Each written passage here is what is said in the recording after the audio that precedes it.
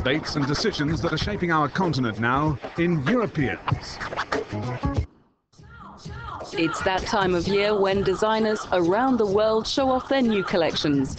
Much of the talk, however, has not been about the clothes, but those wearing them, as the size zero debate intensifies following the death of two models from anorexia last year. Hannah is 18. She suffered from anorexia for several years. Celebrities, or most celebrities, are all really thin, and so whether consciously or not, we begin to associate that with being successful and happy. And hardly ever are there normal, average-sized women in the media who are happy and successful. Madrid has taken the unprecedented step of banning underweight models from the catwalk. Milan has followed suit.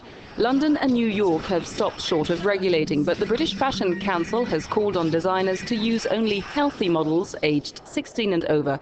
Though what the definition of healthy is remains unclear, as the council refused to speak to us.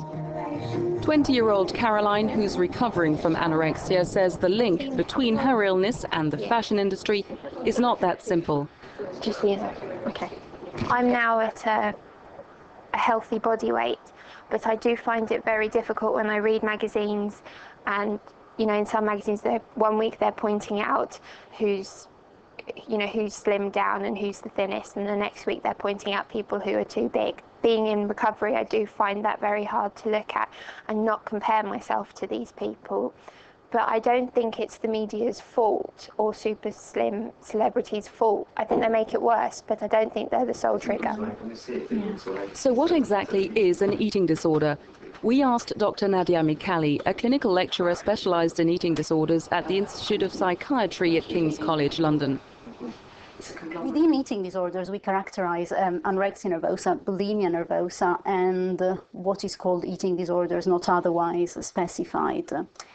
In general, they are quite complex, as I was saying, illnesses, and they have in common the fact that they are characterized by a certain increased concern about one's own weight and shape and dread of fatness. An estimated 4 to 5% of the population suffers from an eating disorder. The question is, are these figures on the rise?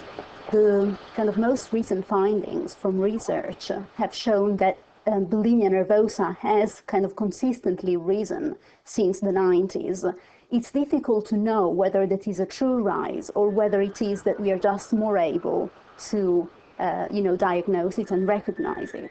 There is some evidence that anorexia nervosa, it's quite a stable disorder with a prevalence that has been pretty much the same across the years and potentially across the centuries.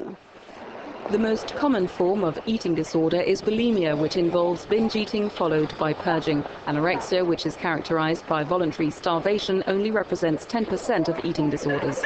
9 out of 10 sufferers are female. We also now have a generation of mothers whose own eating and body image has been so under assault in the last 20 years that unwittingly they're passing on to their daughters, with their mothers, with their milk, a kind of anxiety and worry around feeding and around bodies. If you look at it from the point of view of a developing young girl, you will see that she is looking at her mother, who is after all her role model, and thinking, or just absorbing the notion that to be female means to be preoccupied and disturbed about your body and to always be trying to change it. According to medical experts, an eating disorder is far more complex than simply wanting to be slim to achieve some fashionable slender ideal.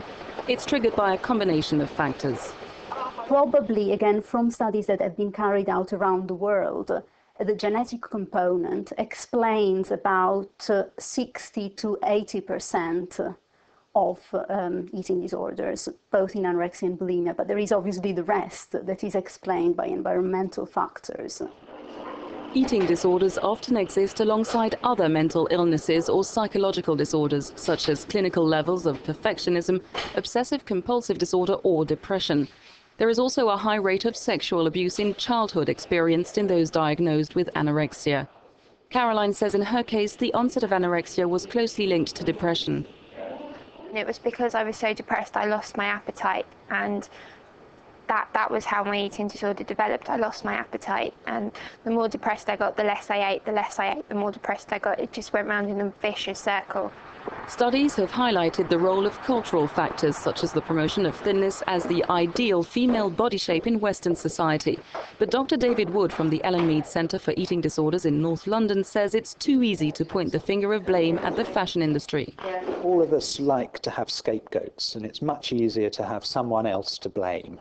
And I think it's much easier to blame the fashion industry than to say, what responsibility do I have in this? You know, well, which magazines do I buy?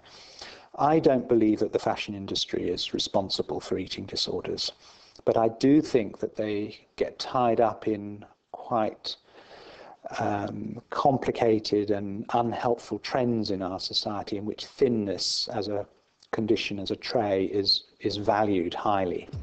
In recent years, a variety of websites have sprung up as part of the so-called pro-Ana movement. Its claim is that anorexia and bulimia can be a lifestyle choice, promoting the illusion that sufferers are in control of their illness.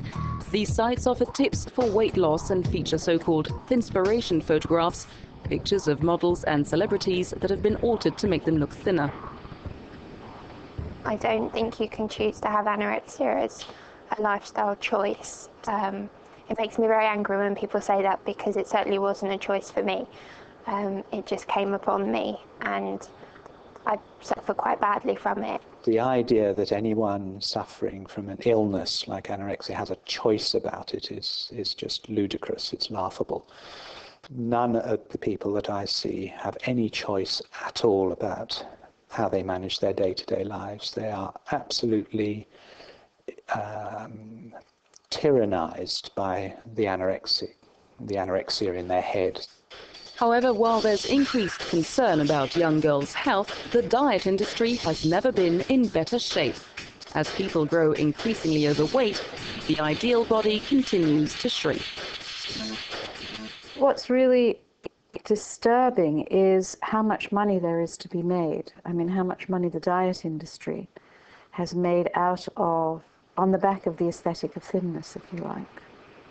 Because dieting is the sort of the first port of call for people when they feel distressed about their body. In a society of plenty where thinness has come to be seen as a moral value reflecting self-control and restraint, it's no surprise that eating disorders are becoming a growing source of concern. But for those who suffer from illnesses such as anorexia, the deadliest of psychiatric disorders with a 10% mortality rate, it's not just another trend.